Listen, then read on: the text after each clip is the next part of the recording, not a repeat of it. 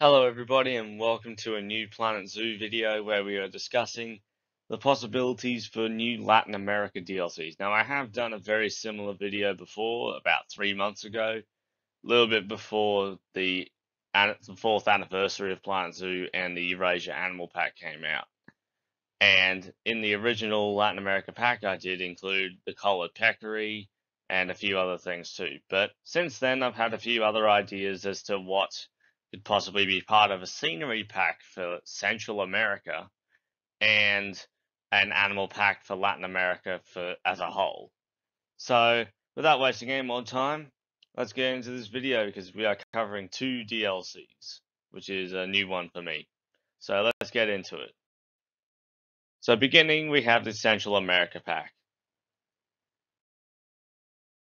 And to start off, we are going to talk about the animals.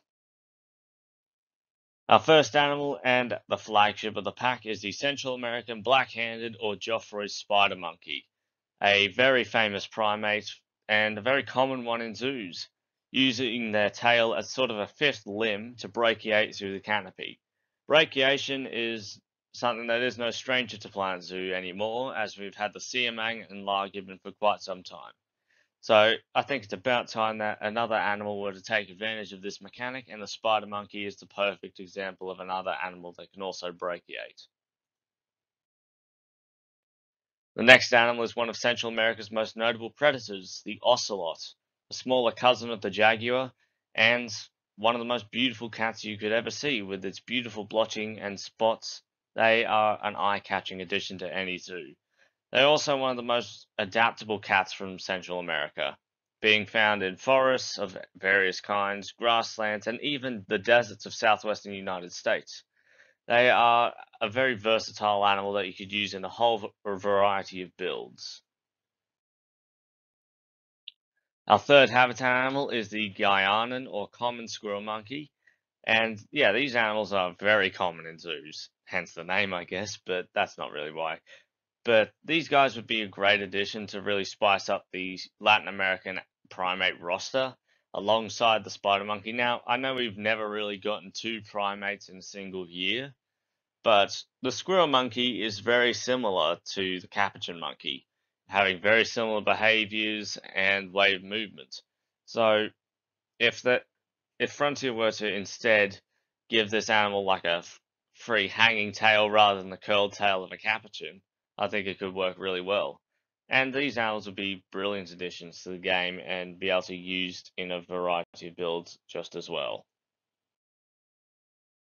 The fourth animal isn't actually too requested anymore because the newly updated 2024 Essential Habitat Animals wishlist on the forums places the kinkajou quite low, much lower than it was previously. And as much as I would love to see it, there is another animal that could possibly alternate for it. And that, of course, is my beloved bush dog. These little canids are from the Amazon and are being discovered readily in southern Central America, in Costa Rica and Panama. They are one of the most ancient species of canid, being found in the Pleistocene as well, alongside Smilodon and various other ancient South American megafauna. And they are pretty common in many European zoos and occasionally in some American institutions as well. And I would personally love to see them, as it would diversify the South American roster, as we would have both the tallest canid on the continent and one of the shortest. Given this is a scenery pack, we are going for the walkthrough exhibit slot with the green-breasted mango hummingbird. And there are potentially other hummingbirds that could fit the roster as well, acting similar to the butterflies from the Grasslands Animal Pack, giving us 5 to work with in the walkthrough exhibits.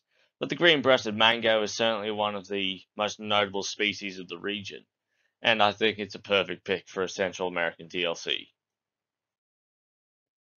Moving on to some of the architecture, we have Mayan-inspired architecture, so one of the ancient civilizations that once inhabited Guatemala, I believe, and some other countries. There's also other bits of Mayan architecture. This looks like Yavin 4. Any Star Wars fans, you know what I'm talking about. But it would be cool to have full-on towers coming out of the jungle, and I think that would be a really cool scenery piece. Another bit of architecture that could inspire the scenery is that of Aztec architecture. This particularly coming from the city of Tenochtitlan, one of the most notable cities of Aztec history. And there are lots of bright colors and artworks here that would be brilliant to see, especially that archway that you can see down in the bottom right corner. That would be very cool to see in Planet Zoo. And Aztec architecture is a beautiful piece of work, and I would certainly love to see that in the game.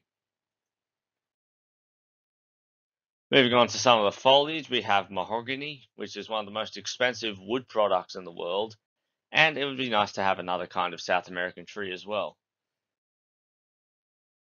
Another notable species is the traveler's palm, one of the most iconic species of tree that I can think of. Have a very distinct look, looking much like a fan. And yeah, they would be a brilliant addition to any enclosure I would build because they are a very beautiful tree. A smaller flower is the red ginger, another species of plant from Central America that would make an eye-catching addition to any habitat. And one of the more notable and characteristic plants of the Central American rainforest is the tree philodendron, a species that would really add to filling in the space left in enclosures when you fill them up with other plants and scenery pieces. They're a good gap filler. Now we move on to the Latin America Animal Pack, my personal preference. But hey, if we were to get both, that would be spectacular. So let's look at what I've got in the Latin America Animal Pack. Now I've worked to not include any crossovers, just in case we were to get both. So let's jump in. Starting with, oh well, of course the animals, as this is only an animal pack. We have the black and gold howler monkey, one of the largest primates in South America and one of the most requested. I think it might actually be the most requested animal on the wish list. And yeah, you can see they are a very impressive animal and have one of the loudest voices of any land animal. The males are distinct with their black fur, with the females being a beautiful golden color. So there's great sexual dimorphism there and would add to a great diversity of colors in your exhibits for them. South American coatis have been one of the most requested animals in the game for a long time. With their distinct ring tails and unique sniffing behaviors, I think the South American coati would make a very unique addition. And I'd personally love to see these guys in Planet Zoo. I think Frontier would really nail them. Our third animal is the spectacled bear, one of the most notable animals of the Andean mountains, and would make a very unique addition to South America's roster, being the only bear found on the continent. The last living descendant of the short-faced bear, some of the largest land predators of all time. These guys, however, are largely herbaceous bears, feeding on a variety of fruits and leaves.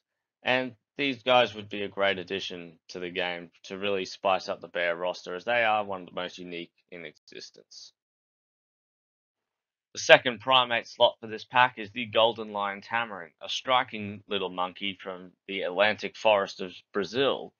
They would be a great addition, as they are perhaps the most colorful of the tamarins and the marmosets, as they are all under the same family of Callitrichidae.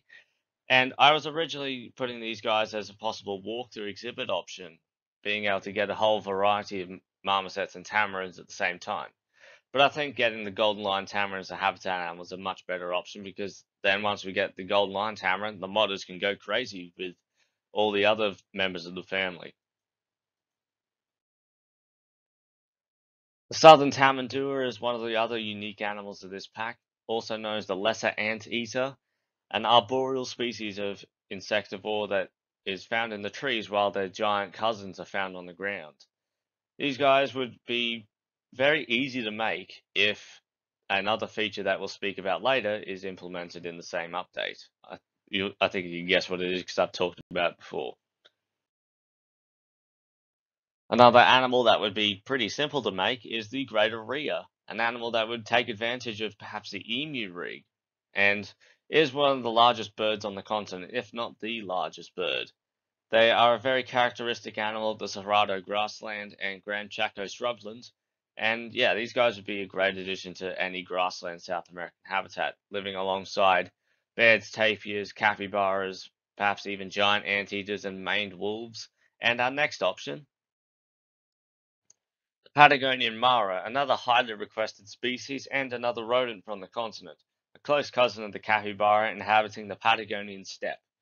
They are very common in zoos and commonly kept alongside capybaras, greater rheas, maned wolves, giant anteaters, guanacos, greater rheas, all sorts of other animals. They get along with a lot of species.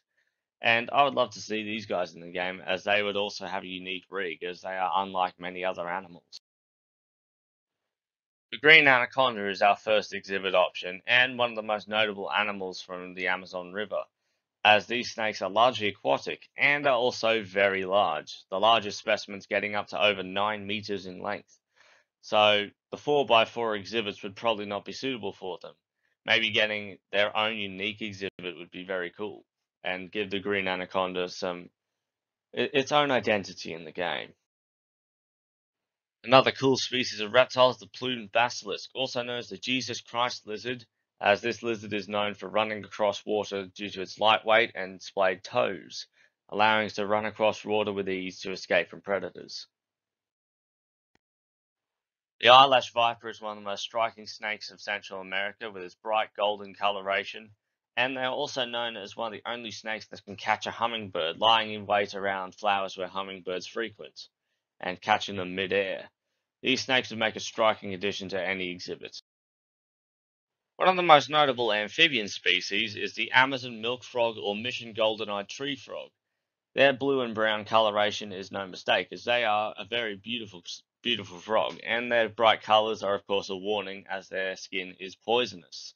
So these guys would be a very unique addition, as we haven't had a frog for a long time. And I would certainly love to see this species added, as they are a very intricate species. Another beautiful frog is the dying poison dart frog, one of the most famous species of the group, often shown with blue coloration or black and yellow going over the blue. Either way, they would be one of the most variated poison dart frogs in the game, having all sorts of variations and patterns. And I think these guys would be a welcome addition. Another welcome addition is one of my favorite lizards, the caiman lizard. These guys are one of the only semi-aquatic lizards in South and Central America, and the only semi-aquatic tegu, I believe, as the other tegus largely spend a lot of time on land. And this guy is quite colorful too, so it'd make a very cool addition to the exhibits. Moving on to the free update. We start with the foliage with the walking palm, the cacao tree, also known as the cocoa bean, where chocolate is largely made from. The pampas grass, a very famous grass species. Cerrado golden grass. The moriche palm would make a great addition to any cerrado habitat. I think the pineapple would also be a cool addition, as their plants and the fruit would be a great addition to many habitats. Enclosure ceilings and barrier stretch points to create unique enclosure shapes using steel netting, mesh, chain link, and camo netting can work well, much like the climb-proof module. And with these stretch points, they would come immediately with a support beam that could work well, and a ring around, just like you can see in the image here, that gets the netting to stretch the way that you want it to. And it can work for some very unique enclosure shapes. And I think that would be a really cool addition to give the enclosures a bit more variety. Something else that can add more variety is also having new climb-proof barrier options, such as electric wiring or mesh that will curve inwards and also at an angle. And I think that would be a really cool addition to making more realistic mesh fences. Hanging trackways for primates that can be stretched between climbing platforms, both being as like a ladder-like pathway and others being a rope to break in and swing along. Perhaps even another version that has two ropes for the apes to use their hands and feet to move along them a bit safer. As well as rounded and rectangular mesh and steel tunnels that can run over the paths with supports that work just like paths.